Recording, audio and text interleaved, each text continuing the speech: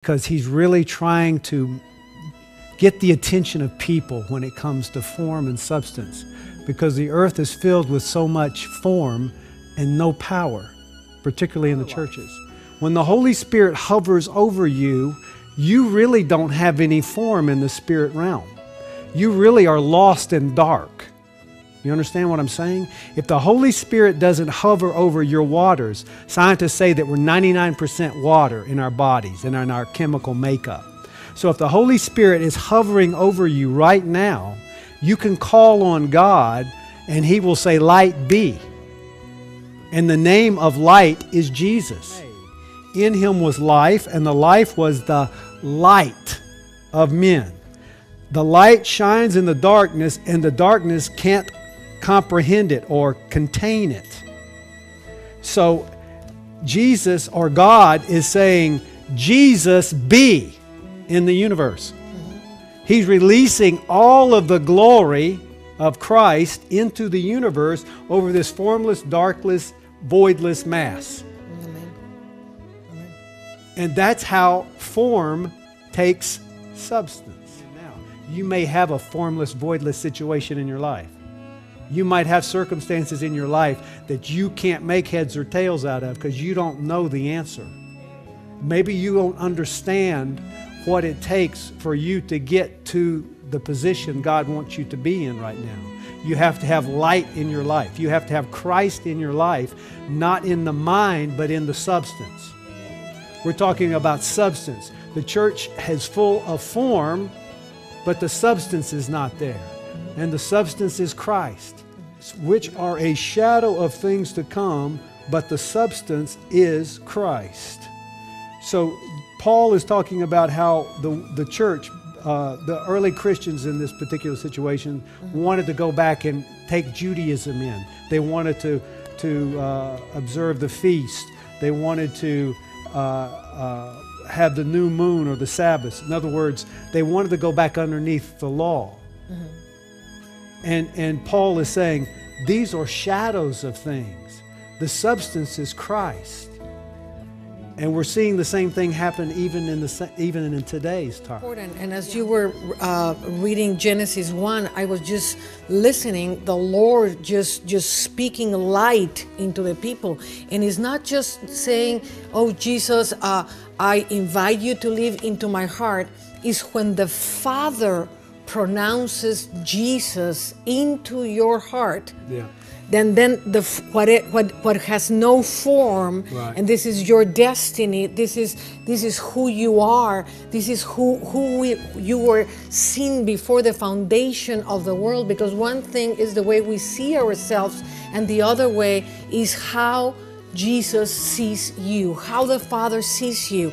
And when the Father speaks, let it be light, Jesus be manifested in your spirit, then the order is going to take place. Whatever was conceived by God before the foundation of the world is going to start to take form. But it's so important that the Father speaks it. And as I am saying this, I am literally hearing the Father speaking Jesus into the camera, into wherever you are, saying, Jesus, let it be light, let it be form. I want to form you for the purpose I have called you, for the new things I have prepared for you for this hour, because it is certainly a time of transformation, a time of reformation, a time of reordering all things, because a lot of people are so divided in the church today because of the form, because these ones take this form, and this one take this form, and this one take this form, and they say, well, we don't look like you, or we don't think like you. But it is not about the looks or what we think. It's about the substance of what God is in us, the church.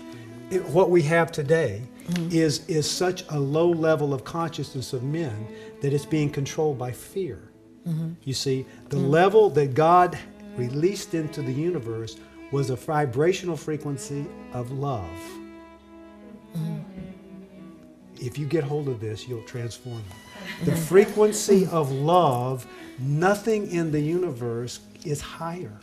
Nothing moves at that speed. It is a speed beyond light. It is a speed of thought. When God thinks it, you can receive it and you can be it. Hallelujah. But you have to have that, you have to be on His wave frequency. Because if you get that and you understand it, it's not about form anymore. It's about knowing Christ. And if you know Christ and you start to love Him the way He loves you, your whole being is going to start to vibrate at a different frequency. You're not going to be attacked by diseases. You're not going to be attacked by fear. The thoughts that want to come into your mind that are dark are going to be repelled by that electromagnetic field of Christ that is around you because you're in Him. More than each one of us, as we enter the Holy Spirit, and this is why we have to be so hungry and so thirsty for Him, because as we enter, as we are in the Spirit, as we are starting to hear His voice, like you were saying, the vibration of His voice in Genesis, as we are hearing the voice, the sound of His voice, the light starts to manifest, and then a new revelation of Christ will come to each and every one of us. Well, Father, I pray that this revelation penetrates the heart of every person, that they will start just falling in love with the light, with the substance, that more than thinking in knowing more and more Scripture and what is this saying and what this other person is saying, is God, I want to see you. I want to know you. I want the revelation that God has for Anna. I want the revelation that God has for you, whatever your name is. George, if you're listening to us down there in Delaware, we bless you. And those guys in Texas and in Philadelphia and in Europe that are listening to us, we bless you in the name of Jesus.